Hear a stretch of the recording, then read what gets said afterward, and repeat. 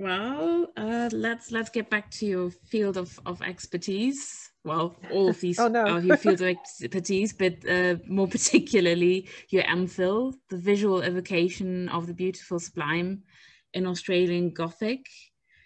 Yes.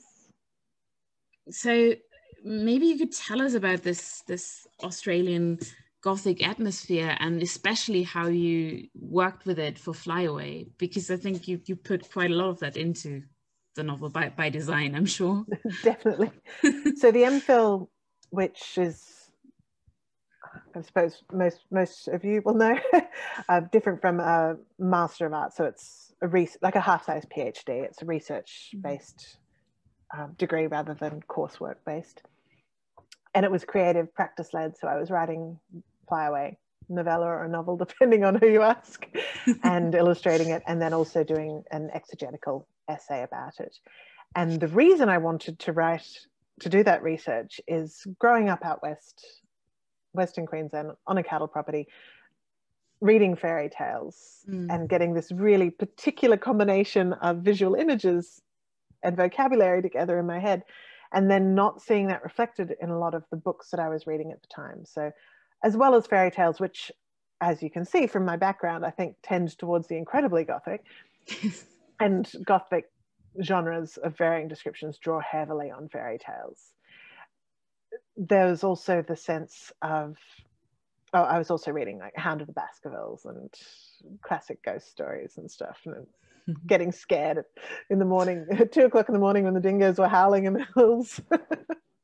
So I wanted to capture that, and that sense of also where I grew up, I thought was beautiful, not just because it was the scene for our Robin Hood games, the scene for our knights and dragons and get on a horse or a bicycle and pretend to have a lance and all of that.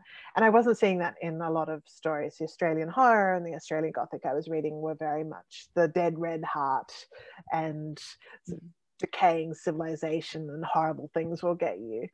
I mean, horrible things can get you, but there's a lot of beauty there, which didn't seem to be in that genre. And then as I got older and read more, I realized it was there, and that there's this strain of Gothic literature in Australia. The concept of Australian Gothic literature is as nebulous as any concept of the Gothic in any particular place is. Some say it can't be Gothic because it's in Australia, not Europe. Some people say all Australian Gothic, all Australian literature is Gothic because of the effects of the 19th century on it. There's, issues and resonances and damage and all of that around different uses of the term. But what I was loving was Picnic at Hanging Rock in particular, and stories which managed to capture something that Joan Lindsay was picking up there. So in the research, so I was trying to create this effect of real beauty, even in a story in which horrible things could happen. And I was looking at a number of books, but particularly Joan Lindsay's novel, Picnic at Hanging Rock, which I love. It is a beautiful book. The Dressmaker by Rosalie Ham, which there's also a movie of. It's got Kate Winslet in it. And Sean Tan's picture book, Tales from Outer Suburbia. And a number of the stories in that are Australian Gothic, arguably. And looking at what the patterns there were and how they differed from some other Australian Gothic, in particular Elizabeth Jolly's novella The Well, which was interesting because it half did a number of things that those 3 books were doing, but it only handled them in a very, I'll tell you what those points are, but it only handled them in a very particular way, and as a result of which it was still in the other category of Australian Gothic literature, although I grudgingly came to appreciate The Well. I used to dislike it, but it is a very well-written book. It's just not quite the subgenre of the Gothic that I love best, I suppose. And what I noticed that they were doing, and which I did to varying degrees in Flyaway because of the stages of writing it at which I realized these points.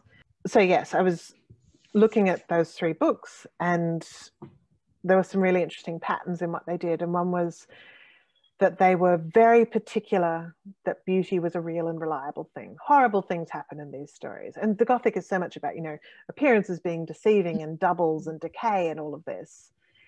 and as a result of which mirror and beauty and so forth is either something to be threatened or to turn out to have like a rotting face behind the beautiful mask or something. And these books were very clear that beauty was beautiful, not necessarily physical beauty, but the landscape, the world, a quality of light. You could rely on that.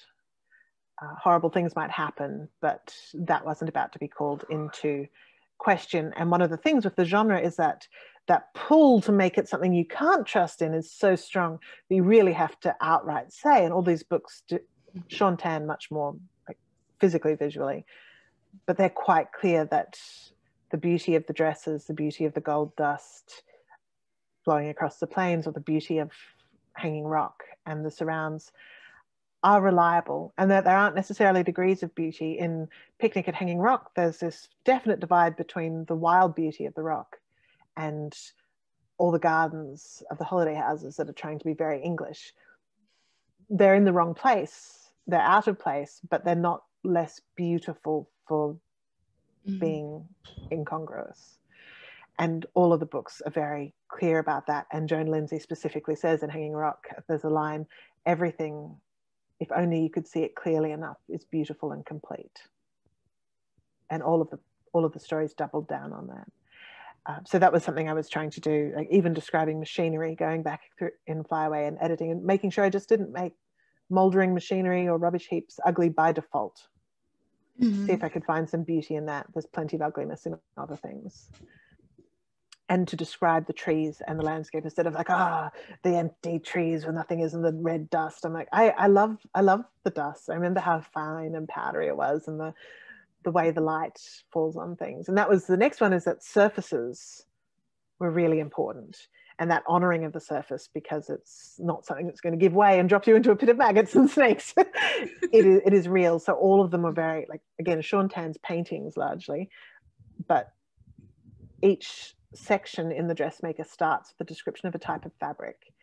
And with Joan Lindsay, I mean, she's very painterly as well, but very conscious of specific textures.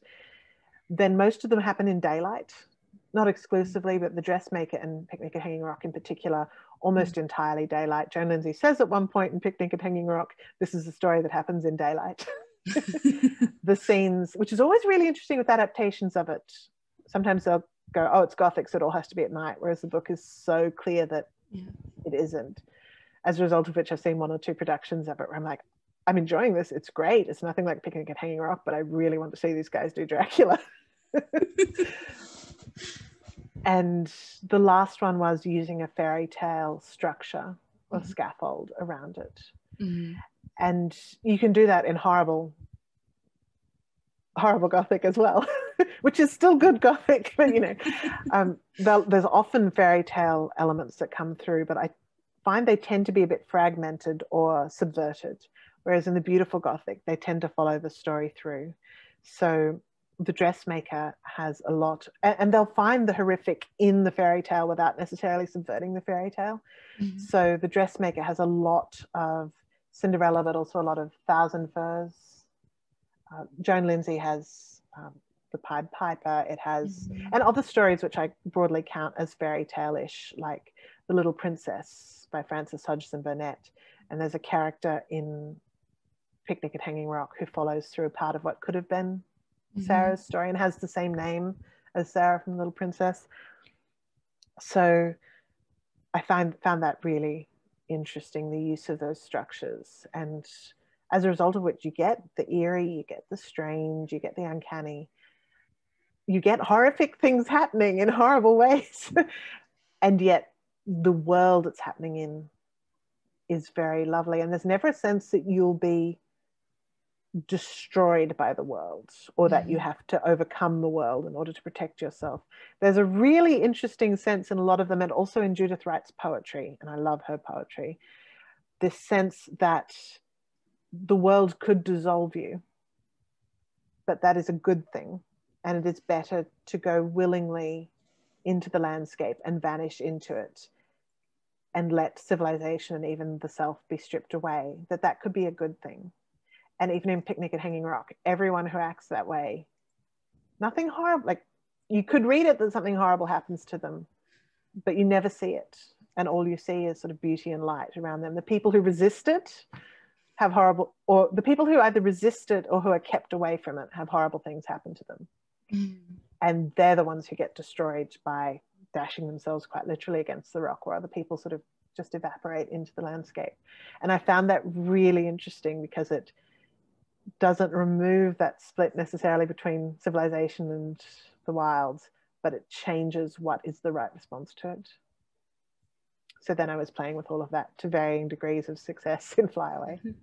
Well, one of the things I noticed when I was reading Flyaway was what you mentioned before, the fairy tale structure, and you're bringing in the Pied Piper as well, and the Seven Ravens, which is something that I'll come back to in the question after this one. But why do you think fairy tales are still so appealing, and what happens to European fairy tales if you read them in Australia or write them? So I guess for the first part, or even before the first part, there's the definition of fairy tales, which is, I'm doing a guest lecture or a guest conversation for a subject at university, and I'm really worried they're expecting me to be very academic about it, because I'm fascinated by the academics around fairy tales and the discussions, and I love reading all of the really academic stuff and running off and using that as story ideas. But I think for me, like defining fairy tales, I define fairy tales as anything that's commonly defined as a fairy tale, and then I'm cautious about the fringes of it where it bleeds over into what are cultural stories or religious traditions, where clearly it's getting out of fairy tale realm. But I sort of feel like a fairy tale is anything that's used as a fairy tale. So there are ones that have always been fairy tales, and there's ones that are urban legends which get into a fairy tale space but stop when a particular technology that made sense of that story stops working. So I think there's urban legends which had fairy tale status, which are disappearing now that people don't have like landline telephones to be like hiding under the desk answering it. So I do define it for my own purposes fairly broadly. And as you saw, there's things that to me feel like fairy tales because they have that fairy tale mythic quality. So Frances Hodgson Burnett, A Little Princess, clearly draws heavily on fairy tales. So to me, it feels fairy tale-ish. And sometimes it gets into those conversations.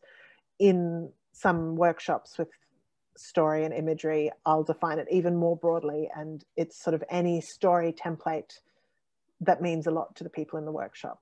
So it could be Little Red Riding Hood, it could be Die Hard, it could be Jurassic Park. I've had people do fascinating things with Dracula and Peter Pan in a workshop like that, neither of which are really traditionally fairy tales, but both of which easily get into that space when you're playing with them practically.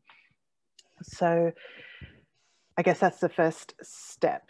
I think the appeal of them is partly that they're, in a sense, small enough. They're an idea that's just the right size to hold in your head and tell in a sitting. So all the details of Dracula, if you're counting Dracula as one of your personal fairy tales, it's probably not all the details. It's probably the aesthetic and a couple key scenes, but it's also the aesthetic and a couple key scenes that you're going to hold from Cinderella, which means that it's really good for telling people, remembering and retelling to people, adapting on the fly, fan fiction versions, and then just the fact that there's probably always has been, to an extent, if you include professional storytellers in various capacities, but certainly for a couple centuries, 3-4 centuries, an industry involved in and interested in perpetuating the idea of fairy tales, retelling stories, passing them along, collecting them in an academic sense, making movies of them, whatever. And I think all of that, I love the idea, from a writing perspective, I love the idea of stories that sort of start in the human hindbrain and are part of our DNA template and get out and do stuff, because that sounds like a wonderful thing to write a horror story about.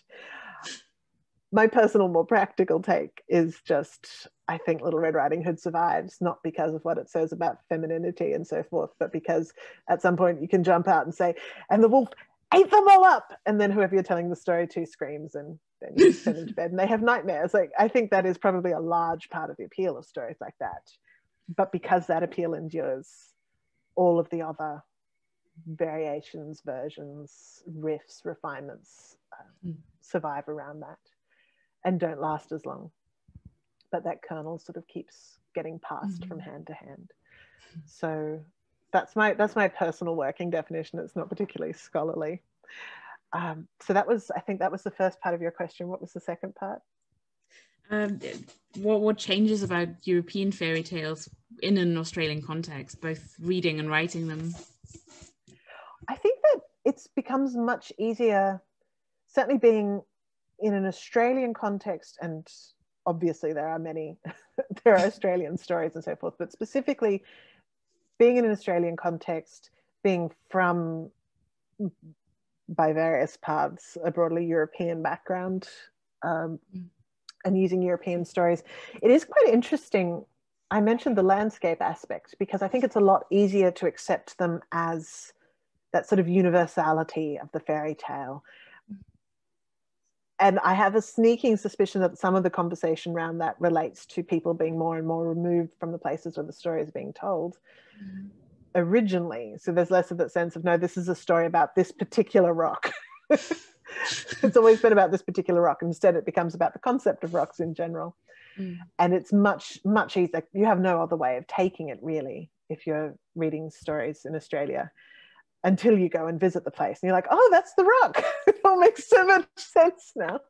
But it also is quite fun because it frees you up to do stuff with the stories. Unfortunately, that also can give you the habit of being cavalier with other people's stories.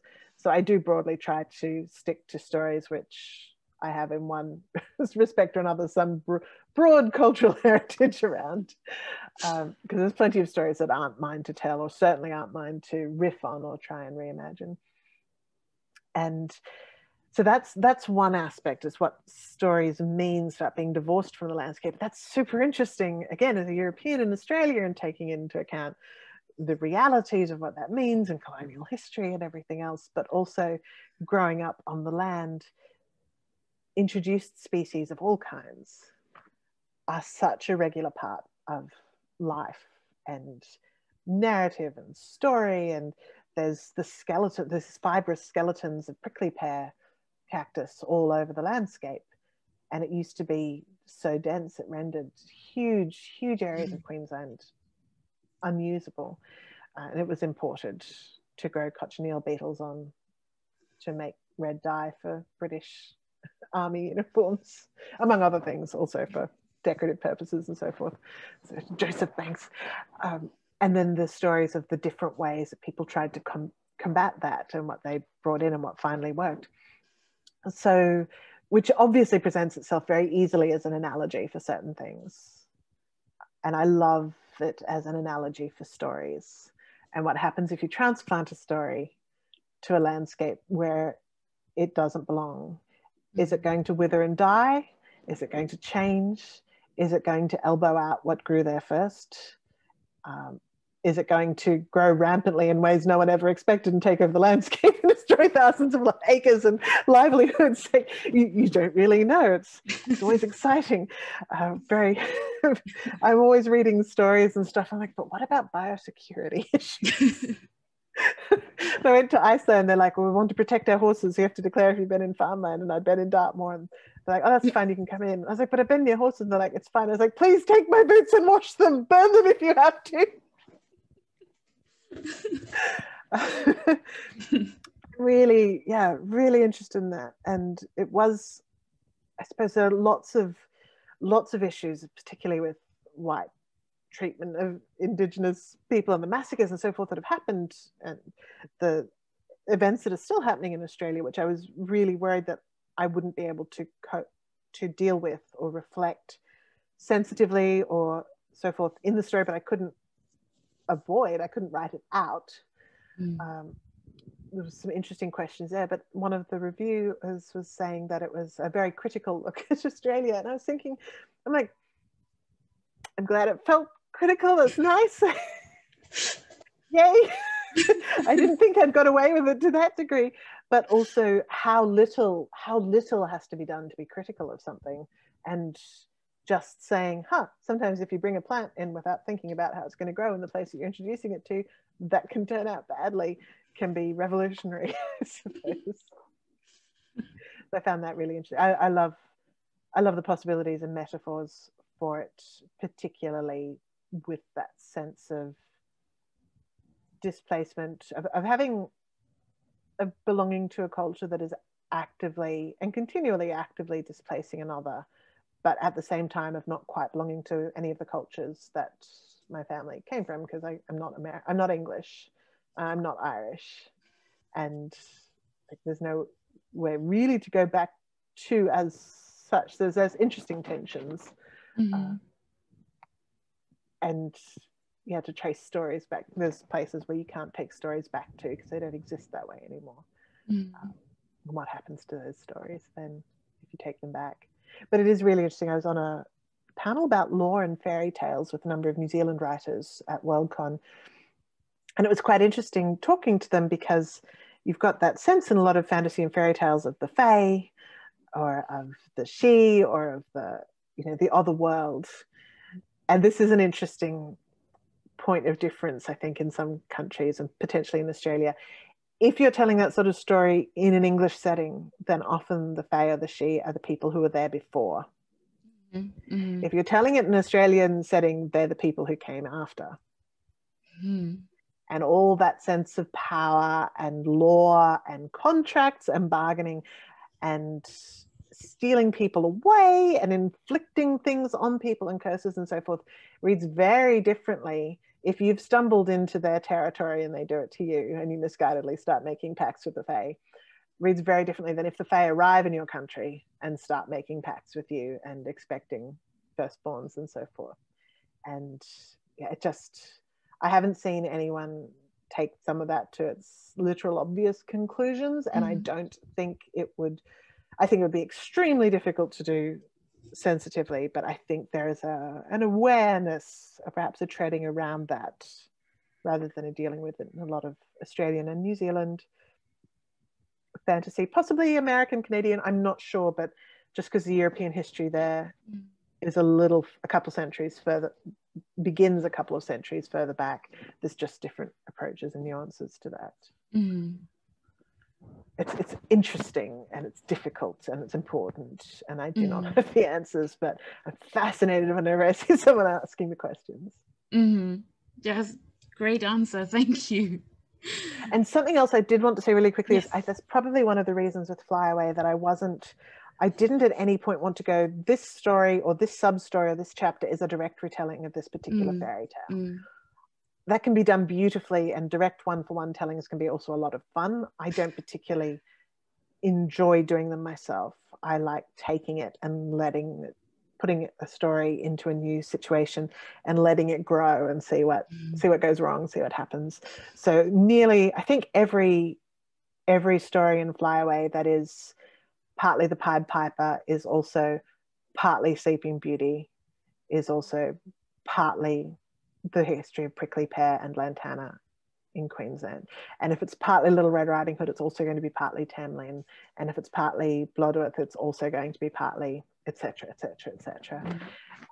And like mix them, cross them, let them grow. In one of our email exchanges, you mentioned how you took the name Bettina. Yes. From a version of the fairy tale The Seven Ravens that you read. I'll show you the copy. Sorry, you can ask the question first. Yeah, but I definitely want to see that, because I couldn't find a version of that had the name Bettina, so I'm really interested to that.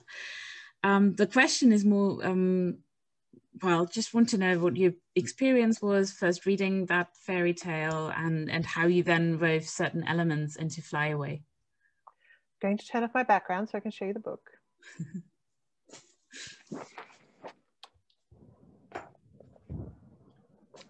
This book, World's Greatest Fairy Tales, which I think it's an Italian publishing house originally, obviously English translation, I think from America. My older sister would have had it. It's got some of my favorite, it's got some of my favorite quality of a fairy tale illustrations, and I just always loved, I don't know if you can see Cinderella's dress there. Yes. and the light and the weight and the color. But anyway, that's not what you asked. But it's great. And it's probably going to turn out, honestly, no, I looked at this earlier this year and I could have sworn it said Bettina, but it's Bertina. Bertina. So after all of this, I was convinced it was Bettina for years. And so it's the 7 ravens. Oh, those are lovely ravens. They are great. And it has, let me see if the mother in it, when she gets annoyed at her sons, because I wish you'd all turn into ravens and fly away. She just, there was again that, it's very much, you can see it's a fairy tale illustration. And yet there's this very recognizable humanity, and just something about the way her hair is sort of cropped short and it's just a little around her face and is a little unstudied and not too beautiful. And that sense of, I think I've always been fascinated by a sense of duty in stories, of people not doing things because they want a particular outcome or object, although I suppose wanting to do the right thing is still a desire, but I'm fascinated by that as a motivation in a story, and people who are motivated by wanting to do the right thing, or being seen to be doing the right thing. Or I'm reading a Georgette Heyer novel rereading at the moment, in some cases taking such offense to being seen to be doing the wrong thing that they proceed to do the wrong thing out of spite to prove everyone else right, wrong, I'm not sure. It's a great, I really like that sense of people who do things because they believe it is right and necessary and might wear themselves out or cross mountains on foot and work their fingers to, you know, all those fairy tale elements. I think not in that particular edition of it, but in a lot of versions of it, she carries a chair with her wherever she goes. I think she also has to cut off her finger to open as a key to use as a door in the mountain when she's going to find her brothers. And it's a funny one. I think it's the mother's exasperation and Bettina's doggedness, which is two emotions you didn't really see as motivating or instigating forces in fairy tales a whole lot. And that sense, which is something that comes up so much in Diana Wynne Jones's books, that just saying a thing can have a magic. I wish you'd all turn into ravens and fly away. You're annoying me so much. And it's the sort of thing someone would say. And then it happens. And in Howl's Moving Castle, Diana Wynne Jones, Sophie Talks to Hats is the name of, I think, the first chapter. And she's always talking to hats and going, oh, you know, you'll marry money and so forth. And then it starts happening to the people who wear the hats. I love that. I love that idea, the almost the fabulous possibilities of the mundane. I love that. And which is so close to the uncanny, really. If you start talking to things and they start doing what you tell them to. So yeah, just doing what you have to do. And then once you start, having to go through to the end, which is something I actually love about endurance novels, like Lord of the Rings and Jonathan Strange and Mr. Norrell and Connie Willis's time travel stuff. Like, I love that sense of like, oh no, the gears have started turning and you are now caught in this and you just have to keep walking forward till the only way out is through, which is a line from a Robert Frost poem, which Robert Frost and Judith Wright's poems get into a lot of my stuff as well. So I think that's what always stuck with me from that story, Bettina on the Hills and her mother's exasperation. And I would never have said it was my favorite fairy tale at all. And it's certainly not the prettiest illustrations in that. There's no fine clothes or beautiful castles or anything.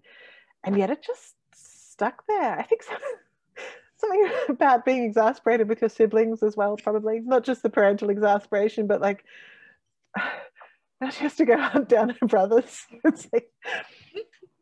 I love that. And Fly Away is not the first story that it's got into. My story, Skull and Hyssop, which Small Beer Press, Lady Churchill's Rosebud Wristlet came out in, and then in Prime Books Year's Best that year, is also a very different, it's not steampunk, but I wanted to write a steampunk story that felt blue and white and breezy instead of brown and copper.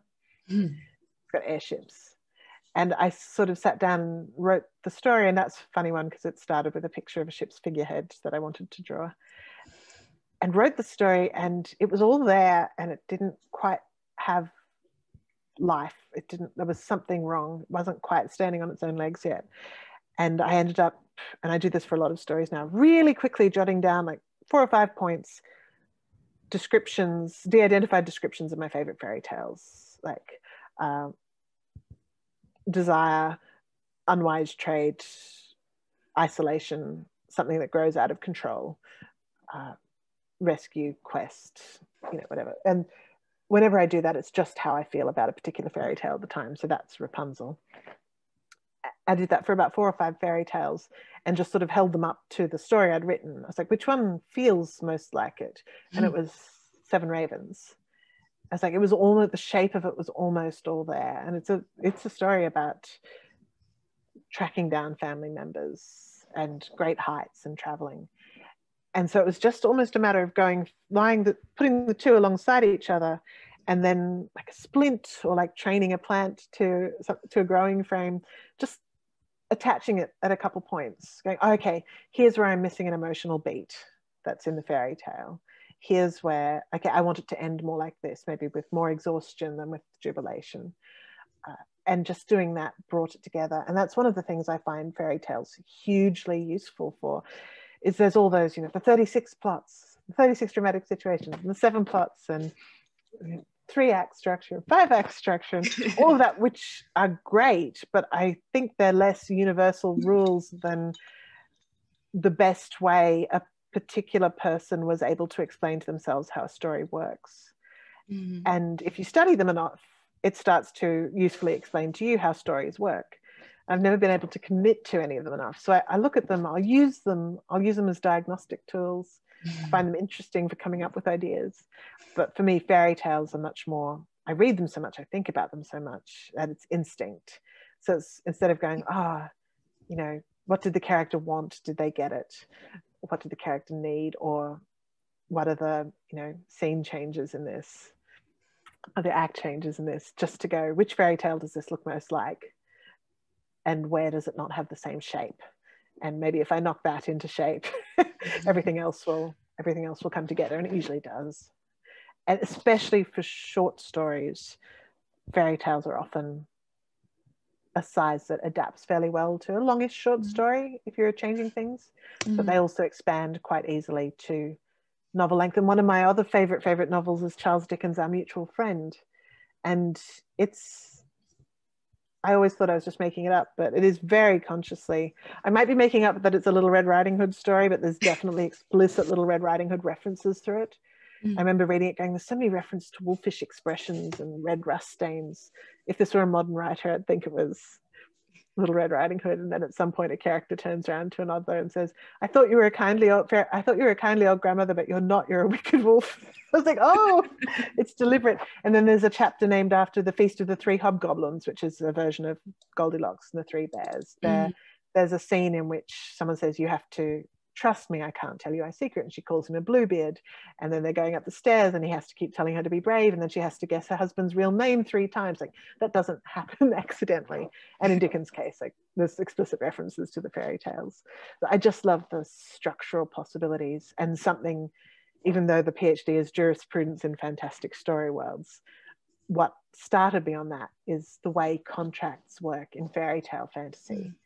And how, without the author creating an entire legal or bureaucratic system, and there are fascinating fantasies which do that, you can set an entire plot in motion with a contract, which is really neat because you can still have antagonists, but you don't need them. It's about coming of age in some respects, because in most places you have to be a certain age to be able to enter into a binding contract. It can be a marriage contract, it can be a business contract, it can be a contract with the Fae, it can be about learning to watch your words or learning to argue better. There's all these interesting possibilities for that. So yeah, and I think when I first encountered Seven Ravens, it was obviously very early on in my, that's a very old fairy book, in my fairy tale reading. It stuck with me for those, I think, images of the humanity, and then it just keeps coming back along with other stories as something that gives shape and life to other ideas. talking about elements that come up again in your stories, I was reminded of your short comic, A Small Wild Magic, because it's also about an animal that gets turned sort of humanish. And in that, it's a kind of reversal of the Seven Ravens as well. So what is it that fascinates you about that trope? I always thought if I have an anthology, if I have a collection of my own stories at some point, it's not going to end up being called this, but I wanted to call it at one stage, The Coats of Beasts and Men. And I just liked, I don't know, the possibilities. It's almost like if you tell a hat that it will have a certain effect on a person, and then it does have that person. If you talk to an animal and it answers back, it's just near enough what's imaginable.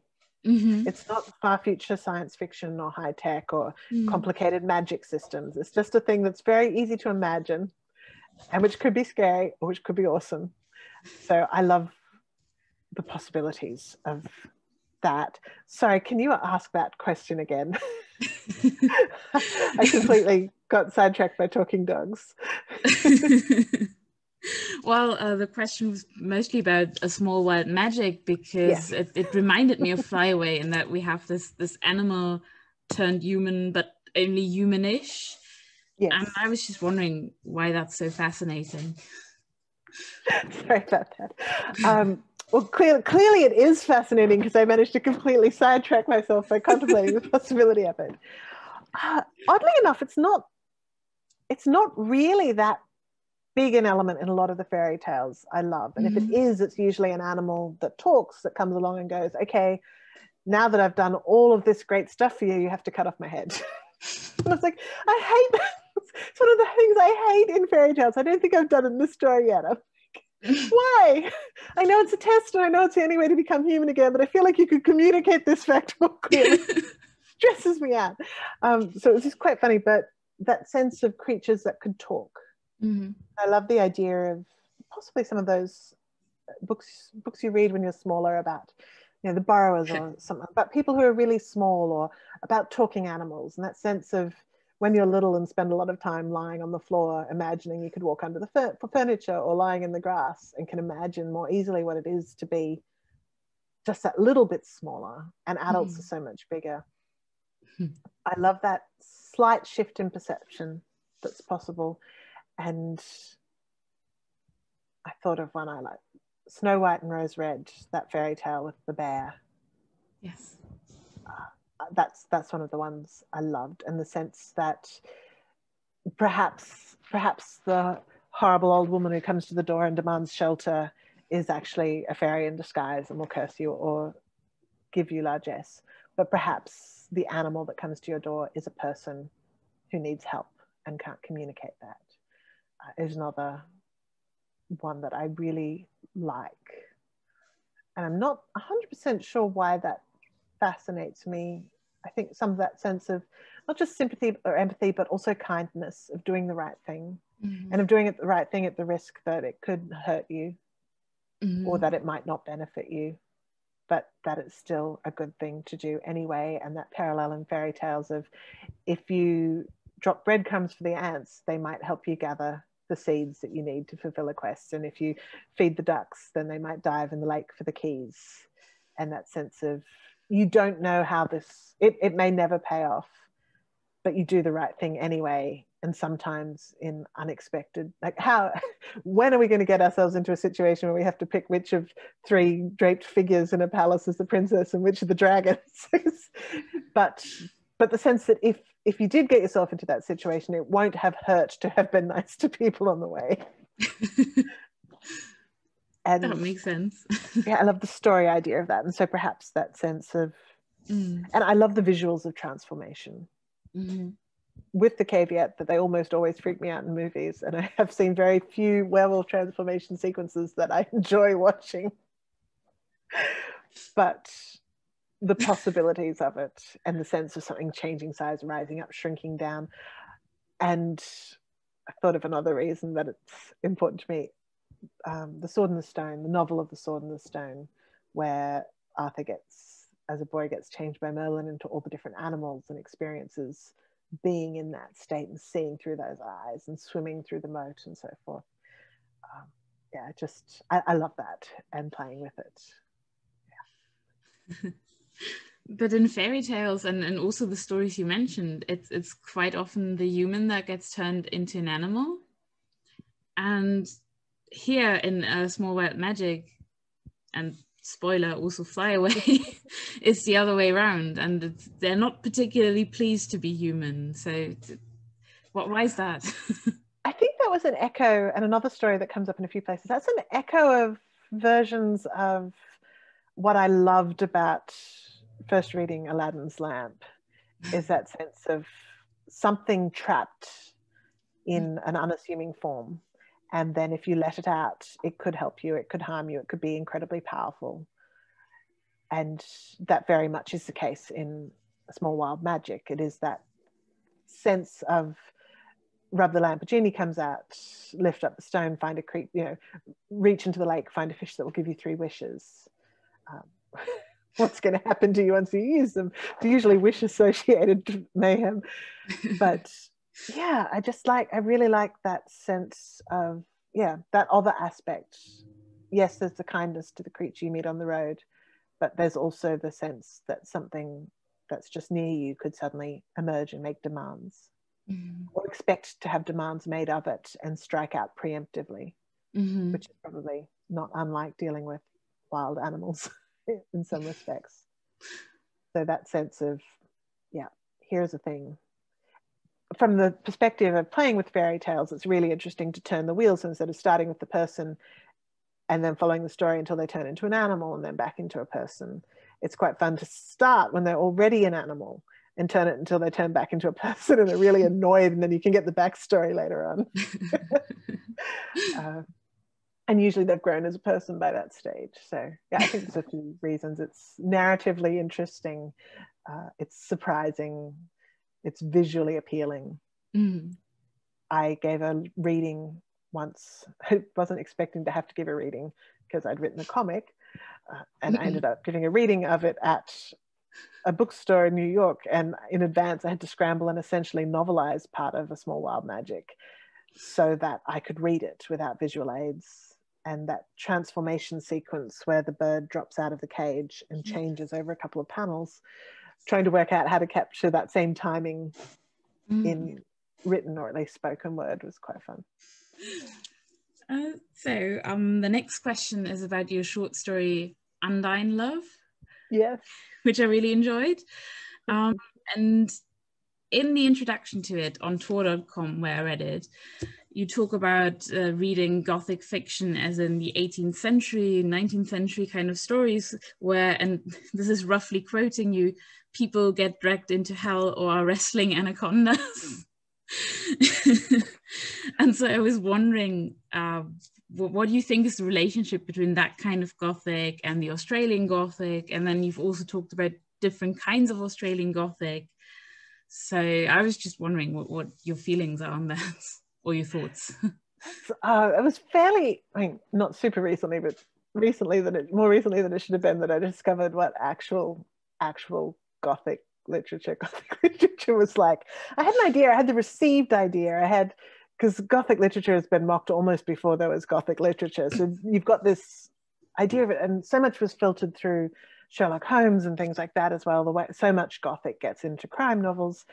And then I was reading a lot of Australian and some American, and then I actually picked up a book of Gothic short stories from like the 17 and 1800s. I'm like, what is happening? People are literally getting dragged to hell. They really are.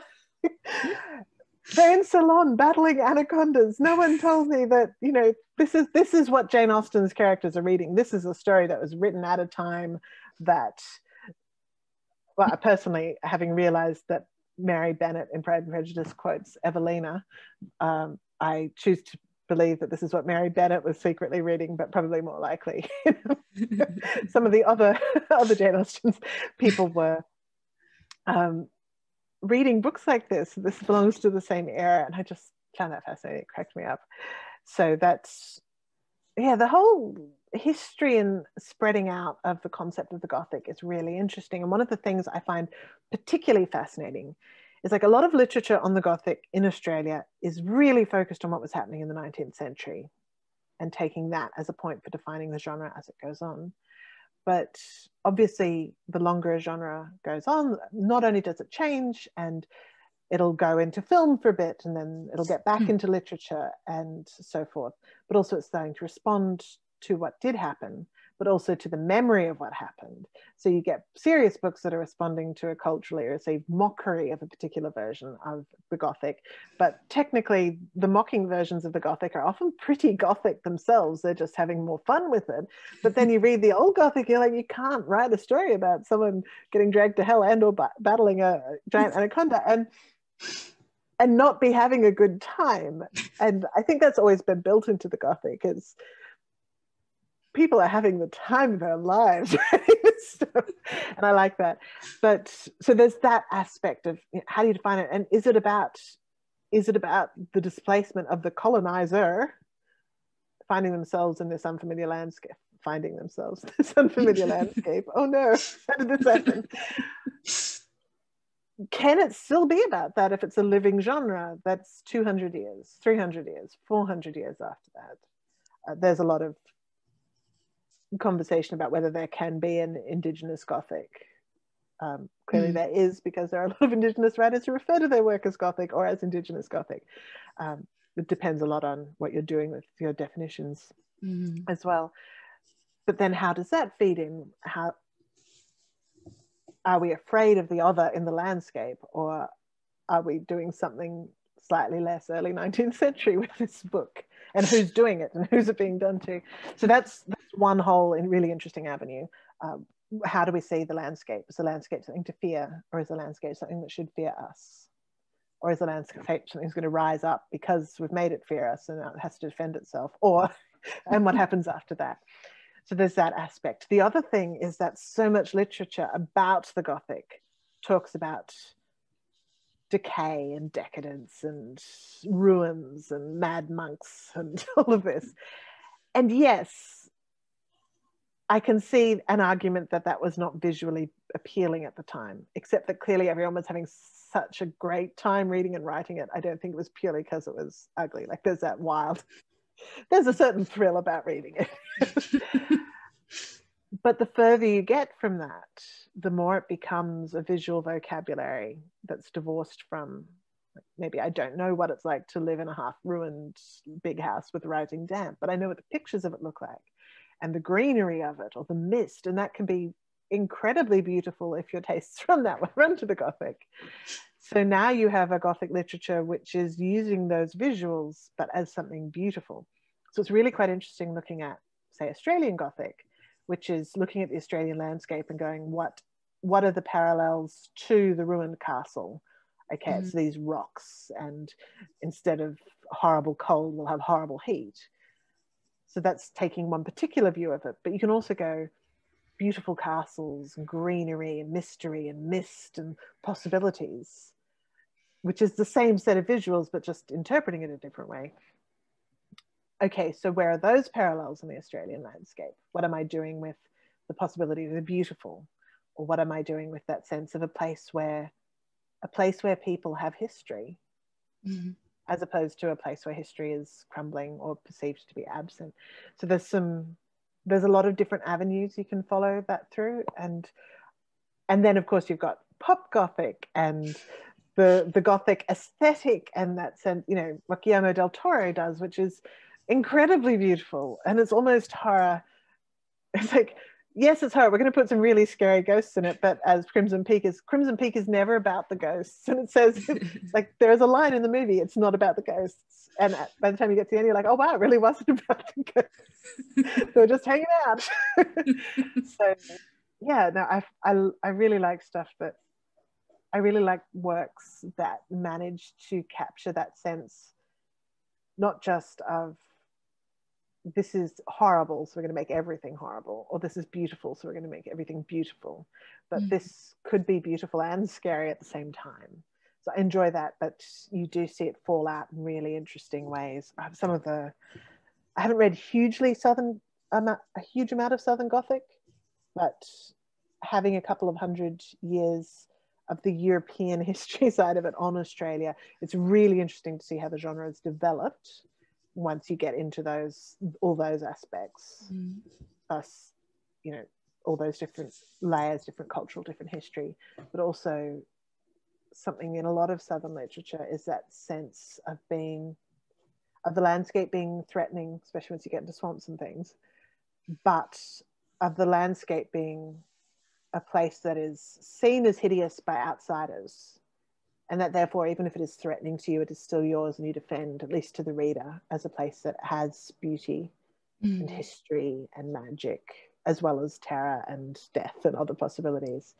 And I find that particular tension really interesting. Also in Undine Love, you bring up another aspect into this whole dynamic, I'd say, which is that of the introduced species. And you've already touched upon that early on when we talked about Flyaway, I think it was. And I thought that was so interesting to see the stories and fables as literal introduced species. And so I think you mentioned it also in the introduction to that story, that people keep telling you they want to hear more about that. And I completely agree with that. I want to know, what are your thoughts on what else is there that the Damsons in particular are keeping Australia safe from? And what other introduced species do we have? Is there a backstory as to why the Damsons do that? And also maybe you could elaborate a little more on the implications of the mythical introduced species. So to the extent I touched on it already, there's that really interesting parallel between the introduced species and the introduced story and the self-introduced, self-seated people and culture. Really interesting. And I find the difficulty of the impossibility sometimes of eradicating introduced species, the necessity of managing it, the way they can incorporate themselves into the landscape, and suddenly you have new situations which wouldn't have existed without them, which have to at least be taken into account if you're trying to undo things.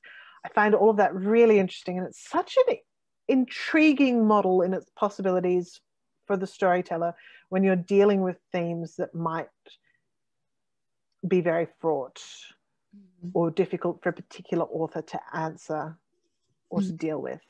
That sense of, rather than leaving a question hanging or not dealing with it, it can provide, I think, an interesting model for dealing with difficult situations because of the way it's a tension that exists in the world and can't perhaps be satisfactorily solved. You could solve it if you could go back in time and stop that plant, turn that boat around, stop that animal getting off the, you know. But if you can't do that, what do you do next? And so it is quite an interesting way to play with the possibilities around that, especially if you're not qualified or don't have the standing to tell a particular story. It's a way to at least acknowledge aspects of it, hold a door open for other stories. So I always feel I'm not doing enough, I'm not saying enough in that capacity, but I feel like there's potential there and a way to hold a sort of suspension in the story without resolving it. So as a result of which, I find it really interesting to put in stories and have people try to deal with it. So what I particularly enjoy about writing the Damson family, somewhat obliquely, like in both Flyaway and in Undine Love, you only really see one of them. You're aware of others and what they've said and stories they've told, but it's all related or heard through a telephone or something. Something I like about that is that they haven't got the answers either, but they're very sure what the right thing to do is. And going back to Flyaway, obviously, that sense of it's the right thing to do, so we do it, I think is great and admirable, an interesting story, but can also be a little bit pig-headed, and it's an excuse for not examining what you're doing. If you know it's right, so you keep doing it. So in Undine Love, she is dealing a lot with the question of what the right thing to do is and why that is. And she's perhaps not that young, like she's clearly an adult who owns property or is managing property. But she's still working out her position in the world, where everyone else in her family has very occasionally pat answers about what to do, which is a fun fun thing to deal with. You're like, everything's going wrong. It's like, no, you just do what we told you. You're like, it's not working. Classic slapstick plot. And in Flyaway, there's a bit less of that, except I think Gary's the only person of the trio you're pretty sure has a strong idea of what is going on. Yes. But he's not unaware that his family has contributed to what is going on by refusing to stop it going on. And by sticking very particularly to what they see as their work, which is managing fences and boundaries, which a book that had a bit of an influence on me is one called by Frank Dolby Davidson, and it's not Man-Shy, and it is the story of a cow that is fairly wild in Australia. Obviously, I mean, it's an introduced species, but in the days before there were many fences on the farms, and then it's following what's happening to a feral animal essentially as these fences get put in place, and as human history moves along, what's happening to animals that are themselves introduced species. So I have not read it for years. It reminds me of what I remember Bambi, the Felix Salten novel, being like, which is that there's no personification of the animals. I could be wrong about Bambi, but certainly in Frank Dolby Davison, it's just a novel about a cow that's a cow. It doesn't talk. It's not personified. It's very cow-like cow. And what stuck out in that book was the sense of fences, and fences as actually being a problem, which is interesting because I was growing up on the farms and boundaries, and I love contracts, I love property law. I was a lawyer for a while. That makes sense. Mending fences, repairing fences, Robert Frost, mending walls, good fences make good neighbors, and all of that. But there's something that constantly needs to be fixed. They're not a natural feature. Australia has a very fraught history with fences as well. Interesting one, the dingo fence and the rabbit-proof fence, and attempts to manage native and introduced species, and then how those fences go into the folklore and the cultural history of a country. It's really, really interesting. But obviously, if you're imposing fences on a landscape, then it's creating havoc in what was there, and it's taking ownership of something where there was free passage or prior ownership. Even just in relation to animals, there's a poem, I don't recall who it's by, it's probably someone famous like Banjo Patterson, but I feel like it's a tiny bit later, and it involves a farmer's ongoing struggle with wombats going through and destroying the fences until the farmer finally gives up at the end of the poem and rigs a little swinging gate to let the wombat through. And sort of bows to that force of nature. So it's just, it's interesting. And because it's not, and I've known a lot of people who fence either because they're farmers or sisters. One of my sisters' early boyfriends worked on some fencing contracts for the government. So I remember coming across his name in a document about someone getting new fences put in their property when a water pipeline was being built. And I was there because I was seconded from the law firm I was working at because of my property law experience. So all of that coming together, and that sense of fences being a thing people do. It's a job. It's earthy and respectable, but it's not without questions as to what purpose it serves and what you're fencing in and what you're fencing out, and what washes up against a fence in a flood and who's responsible for repairing it. Again, there's a lot of, quite literally, tension in the case of a fence, but a lot of tension around those questions. And I liked that idea of the Damsons being broadly sympathetic or at least appealing as a family. I like them, but I also like being able to write them in a way that perhaps they don't always ask the questions that could be asked. And they get away with it. And they're fairly, to an extent, respected and have standing in the community that comes from not asking if they should be doing their job or not. So I just like all the possibilities of that. And I love the swoop of a fence when you're driving long distances and watching the fences. So I'm really hoping that we'll get to read more about the Damsons, because I really like them, and I could specifically relate to that scene in Undyne Love, where I think she's at the dam, and she just remembers who this person is, and remembers that she's been leaving leaflets about swimming in the dams and making jokes about ghost stories to him. That was so inherently relatable. This moment of, oh no, what have I done? I'm glad, because I like her.